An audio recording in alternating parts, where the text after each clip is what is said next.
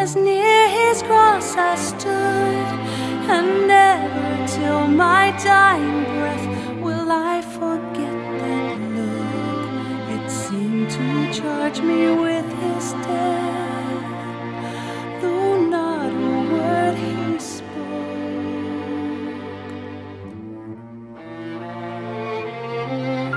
My conscience felt and owned the guilt, and plunged me in despair. I saw my sins his blood had spilt, and helped to nail him there. But with a second look he said, I freely all forgive. This blood is for your ransom paid. I died that you might live.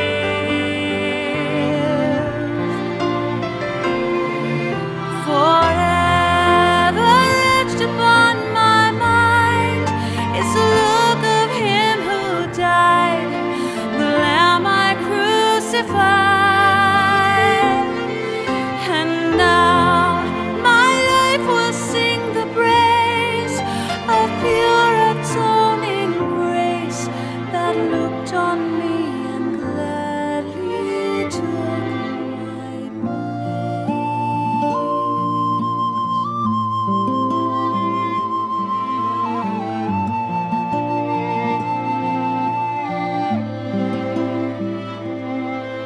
Thus while his death my sin displays for all the world to view, such is the mystery of grace, it seals my pardon too.